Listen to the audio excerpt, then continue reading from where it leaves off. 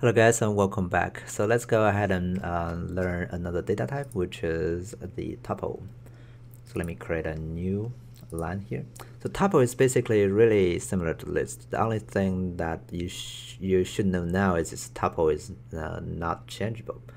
So we can create like my tuple here, and it equals to, this time we use just simple parentheses, and we can type in like the tuple atoms, like maybe apple, orange, and banana.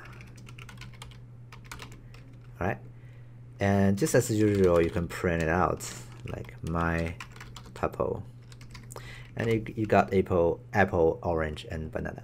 Okay, but you cannot change it. Like for the list, we can actually change stuff. Like if we change maybe our names, right? So names, and then we got maybe the first one equals to max instead.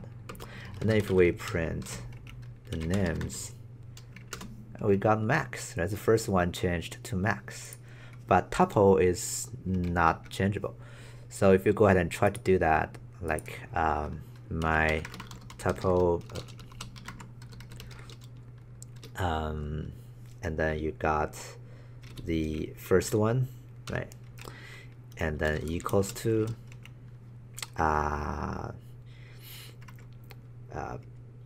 potato, and you do this, it's gonna give you a warning. It's not support the atom assignment. You cannot do that. You can get it if you wanted to. So you can say print out my tuple 0, and it's totally okay with that. You can read it, but you cannot actually change it. Okay, so that's basically the difference. So you can convert those two things. Like if I wanted to change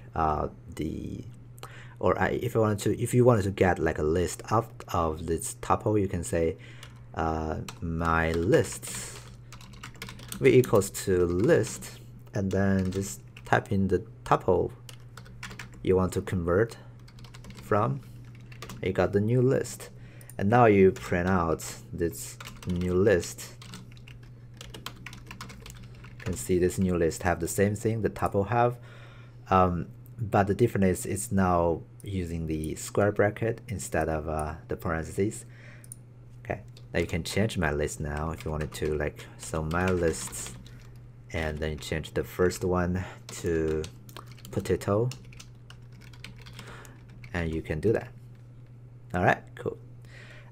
For list and the tuple, you can actually also get their lengths.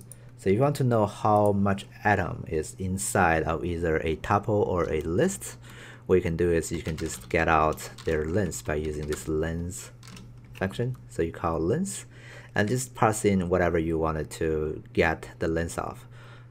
So you can say I want to know the length of names, and then you can just do this. You can see the number is 4.